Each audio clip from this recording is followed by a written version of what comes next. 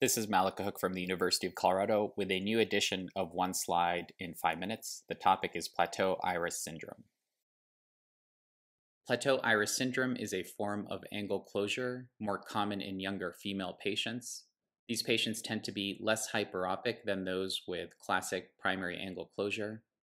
There's also often a family history of angle closure, and the inheritance pattern appears to be autosomal dominant with incomplete penetrance. The classic teaching is for the presence of anteriorly positioned ciliary processes, which push the peripheral iris forward, leading to angle closure. The anatomical findings in Plateau Iris Syndrome might be caused by a more anterior junction of the iris dilator muscle and ciliary epithelium, which may contribute to bunching of the iris and occlusion of the angle at the time of dilation. This is commonly described in textbooks as an anterior displacement of the iris insertion on the ciliary body. Some textbooks also split the findings into two different categories, with the first being plateau iris configuration. This is an appositional or narrow angle confirmed by gonioscopy prior to LPI with a deep anterior chamber and flat iris, and plateau iris syndrome, which is found after a patent iridotomy has been performed, eliminating the relative pupillary block, but with evidence of angle closure persisting in a deep central anterior chamber.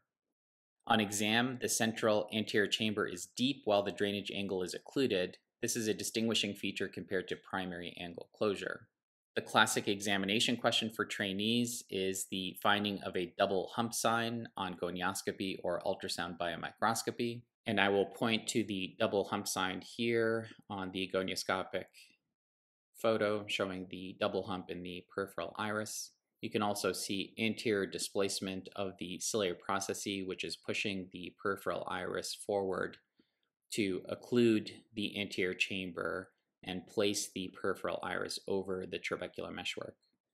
Peripheral anterior synechia often form in reverse from Schwalbe's line to the spur compared to classic pupillary block angle closure, where PAS form from posterior to anterior. Management includes laser peripheral iridotomy. However, angle closure is still possible despite a patent PI, and other steps such as cataract extraction and iridoplasty are often needed to further deepen the angle.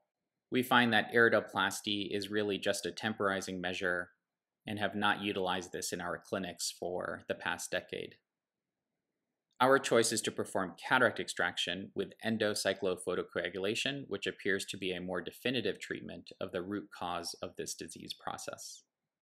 Consider visiting keogt.com for more educational material, as well as the YouTube channel, which contains all of the One Slide in 5 Minute lectures. You can also get in touch with me on Twitter or Instagram.